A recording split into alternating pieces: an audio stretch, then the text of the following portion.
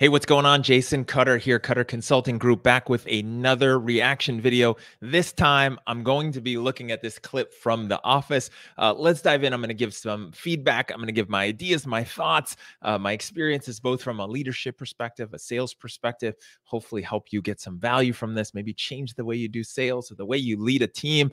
This clip's got a bit of both. It's painful. It's cringe-worthy, if I can say that word. It's definitely full of a lot of value. So let's dive in. This scene from The Office. And so as we're going to see here, as I hit play, they're going to role play in the office to help improve the person who's supposed to be in sales. Here's what's going to happen. I am going to have to fix you, manage you on a more personal scale. So right away, we've got him coming in here and saying, I've got to fix you and help you be more successful. So many managers look at it from that approach and think, you're not doing it right. I got to fix you, especially in the mode of, you're not doing it the way I would do it. You're not doing it the way that I have done it in the past. So I have to fix you. If you feel like you have to fix somebody that's in sales, you either hired them wrong, you trained them wrong, or you honestly think that everyone should be doing it like you, which is not the way that it works. Humans are not all going to be the same, and not everyone is going to do and say the exact same things you do. If you have to do this and be this brutal about it, like that's a hiring or that's a training or a leadership issue right off the bat. And we're like, I don't know, 5 seconds into this clip. A more micro form of management. Jim? And nobody likes being micromanaged. If you feel like you're having to micromanage and control things, again, it's because you think there's a certain way it should be done, and you don't have people on your team that you trust, or you've hired correctly, or you've trained correctly, or you feel like you can empower and let them do what you have them on the team to do. If you're micromanaging your salespeople or any team, I promise you probably have very low morale, and you probably have really high turnover because you're just trying to do it like it's always been done in sales, which is, I want you to do it this way or else. What is that called? Micromanagement. Boom. Yes. Now, Jim is going to be the client. Dwight, you're going to have to sell to him without being aggressive, hostile, or difficult. Let's go. All right, fine. And I love this setup. Like, you're going to have to sell to him without these list of things, which leads me to believe, like, how does he normally sell? What is he normally doing? And why? Why is it just now coming in this role play session? Ring, ring. Hello? And I'm just going to point this out. Role playing is, on one end, it can be very brutal and very awkward because you're trying to role play. You're trying to have this scenario. The pressure's on. People are staring at you. And on the other side, it can be really helpful and effective. The downside is that it's never like the real thing. It's not like a real customer who's going to throw things at you and just put you on live fire. So it's like this, it's like performing on stage, but it's not really the best environment. It's also tough here because obviously, as you can tell from this clip, it's a phone sales job. So he's trying to call him to try to sell him, but they're doing it in person and face to face. So it really makes it a misrepresentation. It's really awkward to try to pretend I'm calling you to sell you while I'm staring at you. And it's really going to throw off your game. One thing I learned from the time that I spent working with the military and the way they operate and everything I learned from them and my coworkers who were in the military is that their big thing is they practice like they fight, right? Like they do everything they can to practice and simulate what it's like in a real battle situation, and real bullets, real everything as much as possible. Because if you pretend and you practice in a pretend mode when it's real, you're not really prepared. So if you're role playing, if you're leading your team, if it's a phone sales job, have it be over the phone, not people staring at each other, because that's just going to be awkward. If it's in person, have people in person going through their sales pitch and get them used to what it's like in the real sales mode. Hello, this is Dwight Schrute from the Dunder Mifflin Paper Company. Wow, that's great, because I need paper. Excellent, then you are in luck, because we are having a limited time offer only on everything. Wow, this is my lucky day. Ask him his name. I'm just going to point out, so gross, a limited time offer on everything. Obviously this is for a show, but there's so many salespeople that approach us like, hey, we have everything and it's on sale and it's great and you should want it. What is your name, sir? I am Bill Buttlicker. Really, that's your real name? So It's so funny, and I laugh, and I've got to pause it right here and mention anyone who's done sales for any length of time knows what it's like when you call somebody or have to call somebody and they have an awkward name. It just happens. It's not anyone's fault. Nobody chose their name, especially their last name. It's what they were given. But sometimes you come across somebody where it's just like, oh my gosh, I can't believe that's your real name. I can't believe you live with that. And again, not to be mean or judgmental, but what you have to do is always make sure as a sales professional that you're keeping it professional, right? That you're focusing on the person and not being childish or immature or and what I'm going to say is that goes for off of the phone calls as well, because I've been around enough call centers and enough salespeople where they might act one way on the phone, and as soon as they hang up, they're acting a different way or talking about people differently or picking on people or making fun of people and their names or the accent or whatever it might be. And that's where, like, from my side, like, you want to be authentic. You truly be you, because people can tell, even if you're not making fun of them to their face or over the phone, they can pick up that. We can all sense that. And you really want to focus on just being consistent, right? Like treating people the way that you would want to be treated on the phone or off the phone. But it is awkward sometimes when this happens, and how do you handle it? And, just roll with it. How dare you? My family built this country, by the way. Be respectful, Dwight, please. Yes, Michael. Could you hold on 1 second? That's my other line. What? No, but Hello?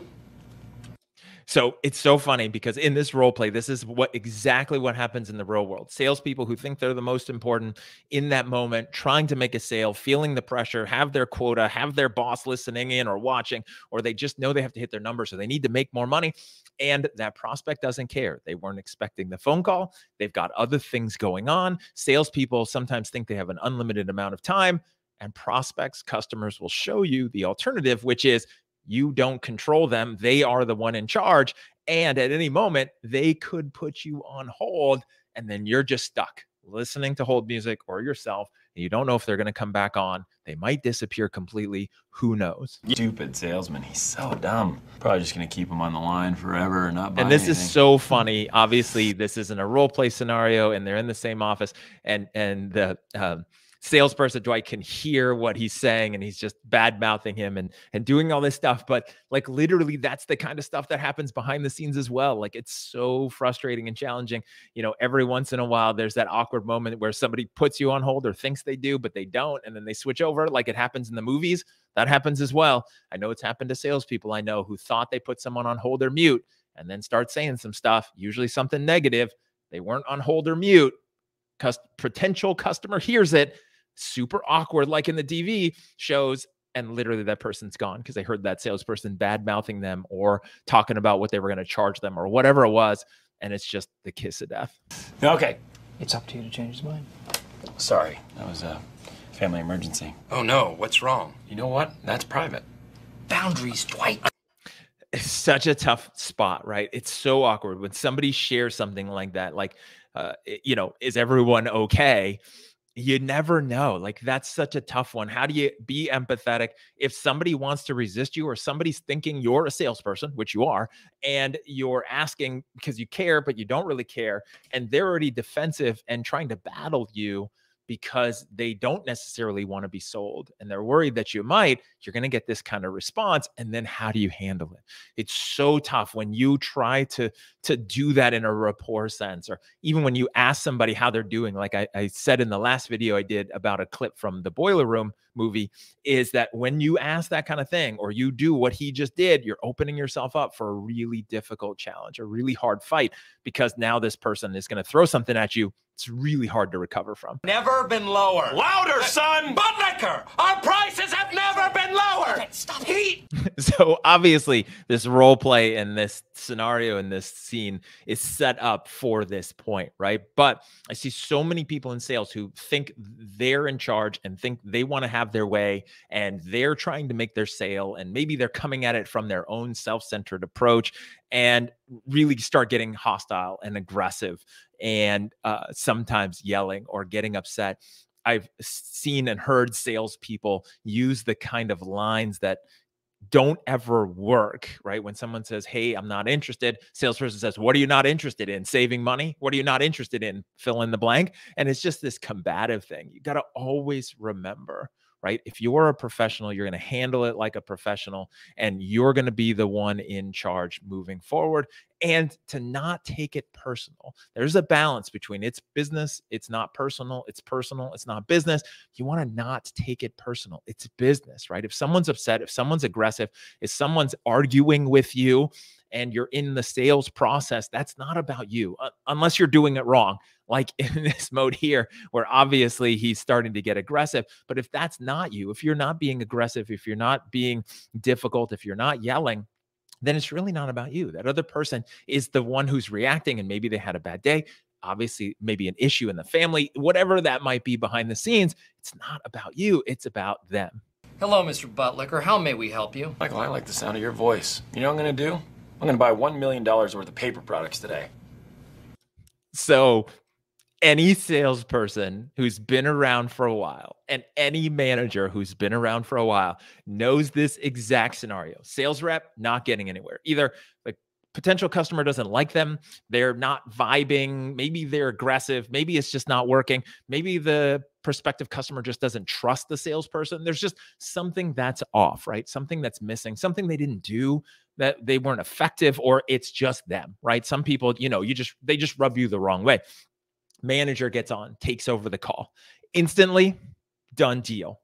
It's the bane of so many salespeople out there where they're struggling. They can't get information. They can't get someone to move forward. Manager says, hey, let me give it a shot. Person gets on the phone. Manager gets on the phone. Hey, okay, I'm the manager. Oh, okay. And then obviously they're more effective. It's a better fit. Doesn't happen all the time. Happens enough that it drives salespeople crazy.